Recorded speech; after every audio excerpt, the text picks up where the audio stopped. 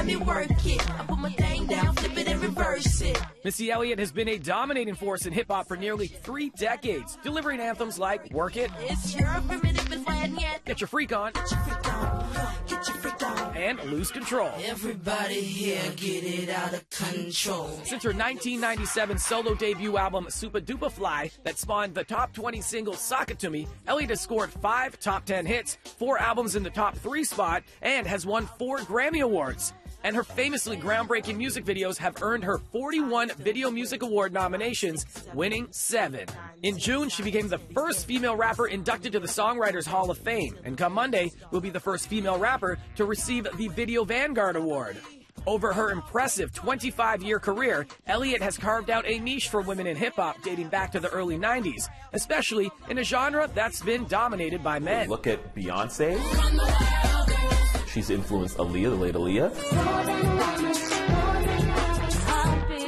Influenced Cardi B, Nicki Minaj. Man, keep it all real, I'm a prophetess. What I think Missy's biggest influence has been in her music videos. She's wacky, a little bit crazy.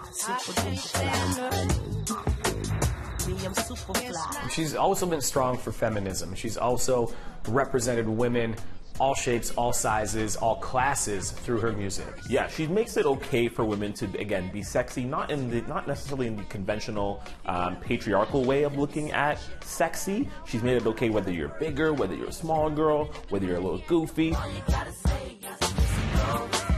Anything that Missy puts out, even if you look at some of her older records, like the Get Your Freak On or the Work It, if you play that today, that sounds current, that sounds relevant. So she's always been ahead of her time. Teaming up with an artist like Lizzo, I mean, Lizzo is hot right now. Missy just knows how to stay current.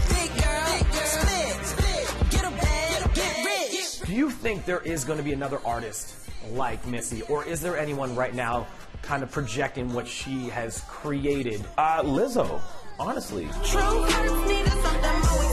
In terms of attitude and sort of just unapologetically themselves. I mean, look at the charts today. The charts are filled with people who are different, who are quirky. Billie Eilish, Lil Nas X. The charts are made right now for somebody a little bit unconventional, unapologetically themselves to really dominate. Hello, ain't no stopping me.